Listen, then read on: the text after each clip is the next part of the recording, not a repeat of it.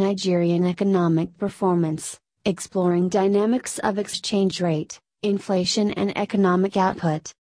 This article is written by two authors. First author Fisayo Fagbemi.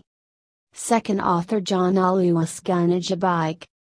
This study explores the dynamic interaction between exchange rate, inflation and economic output in Nigeria between 1999 and 2017 using vector error correction, VEC, Granger causality test and vector error correction model, VCM.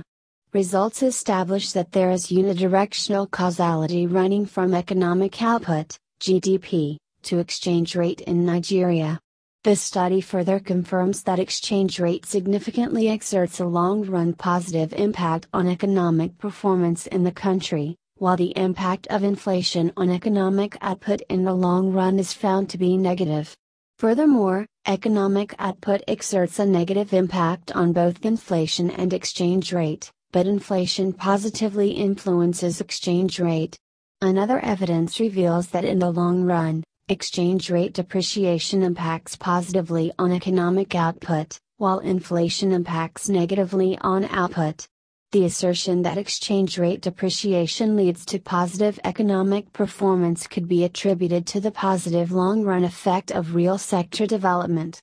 Thus, the study suggests that policymakers should initiate measures that could aid financial and real sector development.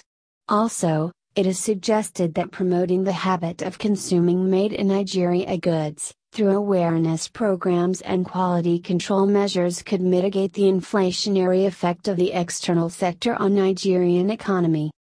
Thanks for watching this abstract video of International Journal of Social Sciences Perspectives Volume 5 Number 2, page number 57 to 71 published by Online Academic Press.